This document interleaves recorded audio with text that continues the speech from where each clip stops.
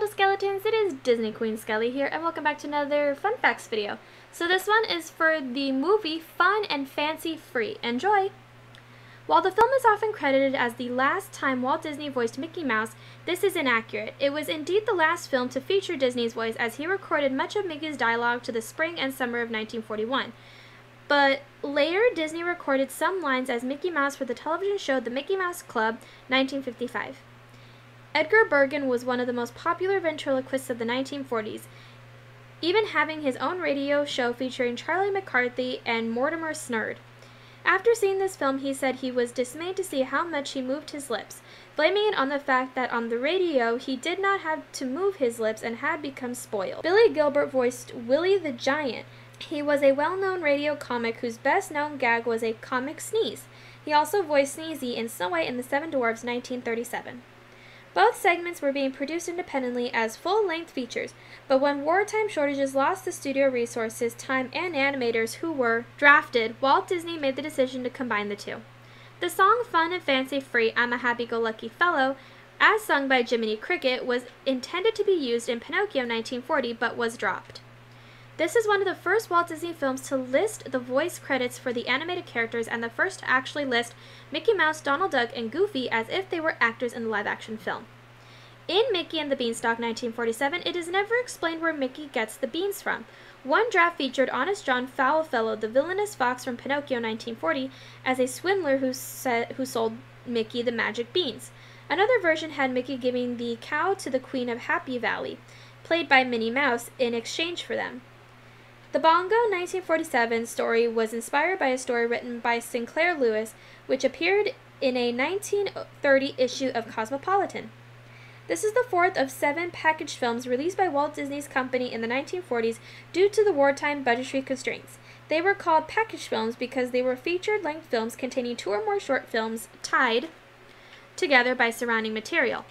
In the canon, Fun and Fancy Free 1947 was preceded by The Reluctant Dragon 1941, Saludos Amigos 1942, The Three Caballeros 1944, and Make My Music 1946, and followed by Melody Time 1948, and The Adventures of Ichabod Crane and Mr. Toad 1949.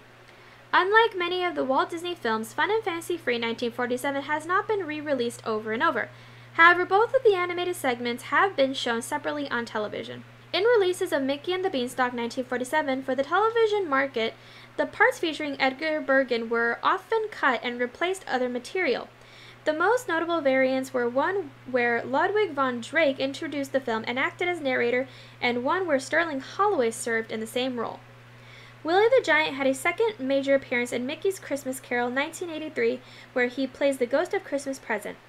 One of the reasons behind the creation of the Mickey and the Beanstalk 1947 was an effort to boost the popularity of Mickey Mouse. Mickey Mouse was Disney's most popular character from 1928 to the mid-1930s. By the late 1930s, both the studio staff and the audience were losing interest in him. He was increasingly overshadowed by Donald Duck, Goofy, and Pluto. To address the problem, Walt Disney ordered the production of some Mickey-eccentric film projects such as Brave Little Tailor 1938 and The Sorcerer's Apprentice 1940.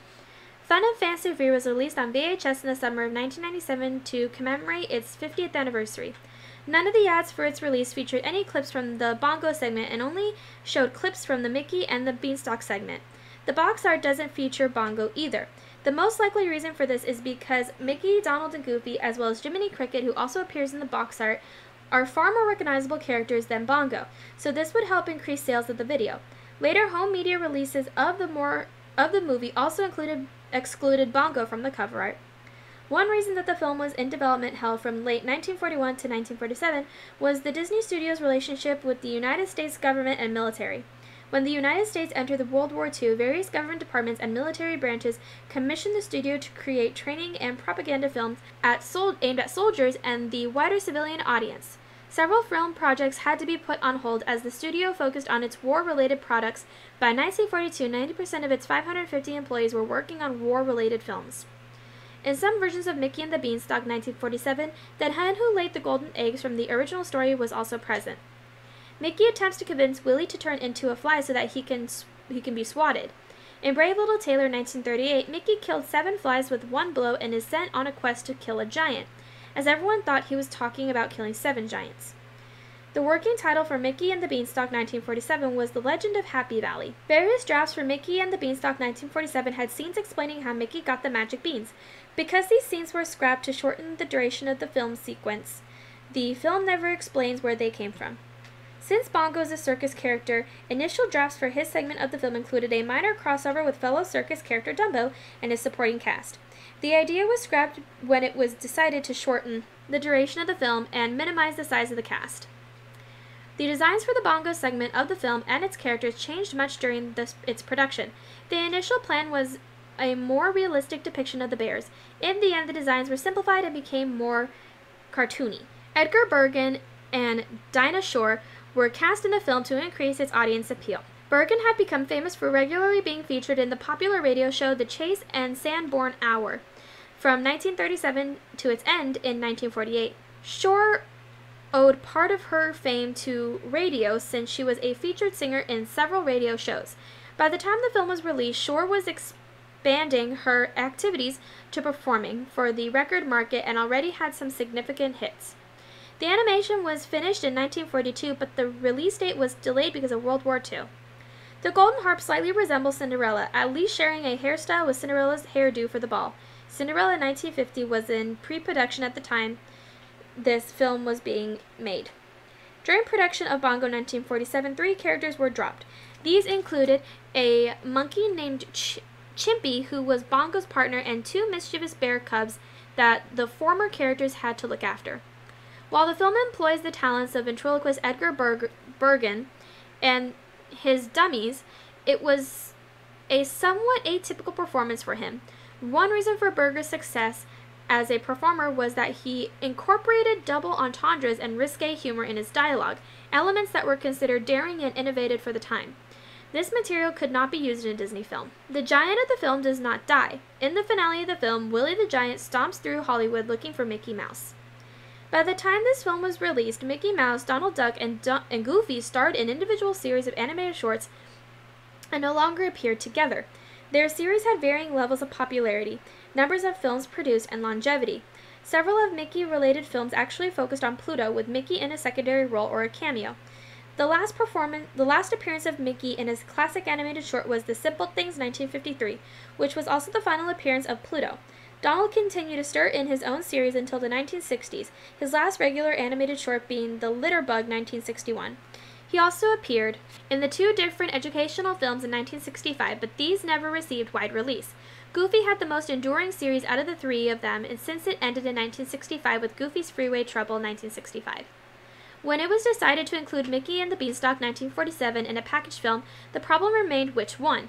An initial plan was to pair it with The Wind in the Willows 1949, but the Mickey project was ready for release before the other ones were. The Wind in the Willows 1949 was eventually part of The Adventures of Ichabod and Mr. Toad 1949. Despite the fact that the Lulu Bell is the female lead in the Bongo story, she has never been properly introduced in the Disney comic books.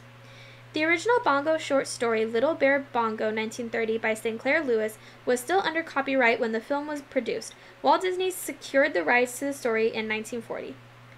Lumpjaw, Bongo's enemy, was adapted to the Disney comics in the 1940s. Besides Bongo-related stories, Lumpjaw has appeared as a villain in stories starring Chip and Dale. He was a regular in the series until 1986. Mickey and the Beanstalk 1947 is notable for rewriting the trio of Mickey and Mouse, Donald Duck, and Goofy. While they had co-starred in several animated shorts of the 1930s, the last of them was The Wailers 1938. Contrary to popular belief, this is not the first film project to star James MacDonald as the voice of Mickey Mouse.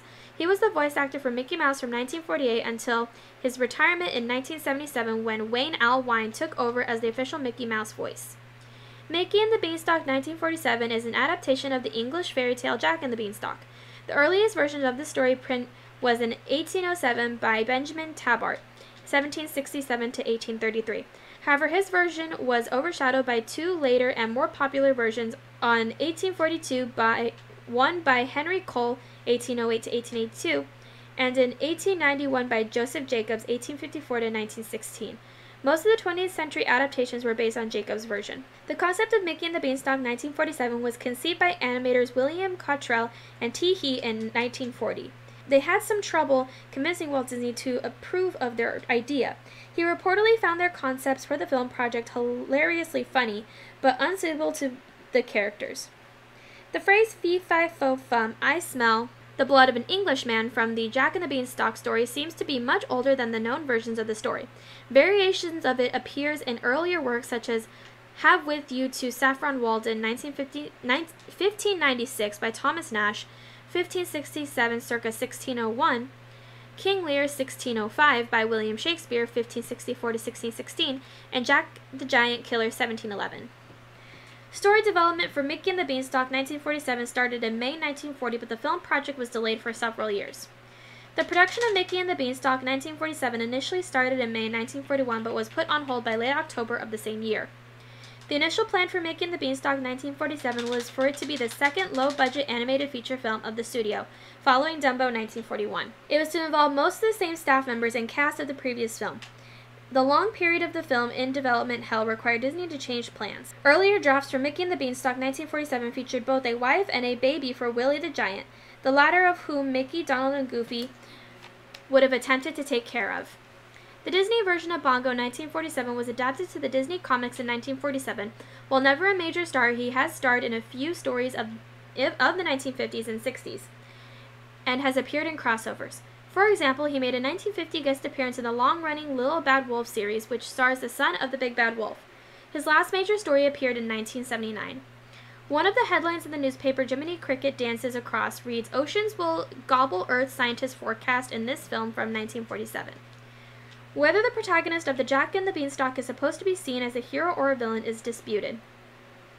The story depicts Jack gaining the sympathy of a man's wife, hiding in his house, robbing and financially killing him.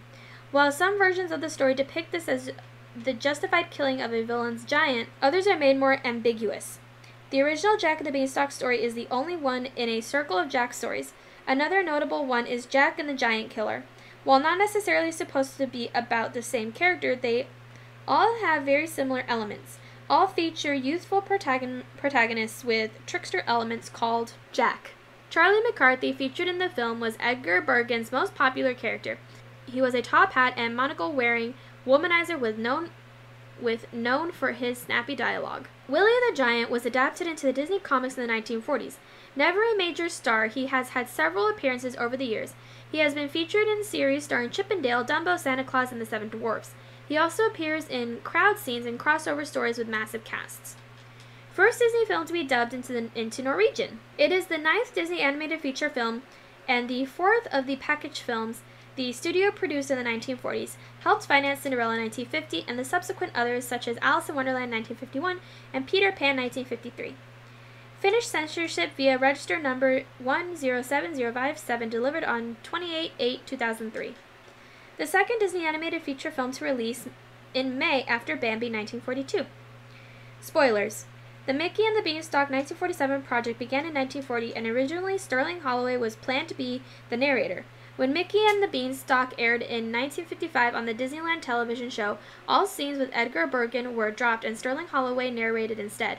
In addition, the final encounter with Willie the Giant was altered so that instead of him lifting up Bergen's house roof to ask where Mickey is, the giant lifts up the roof of the Disney studio to ask Walt Disney this same question. Alright guys, and that is it for these fun facts for Fun and Fancy Free. Thank you all so much for watching, and I will see you tomorrow. Bye little skeletons, stay safe, and I love you guys.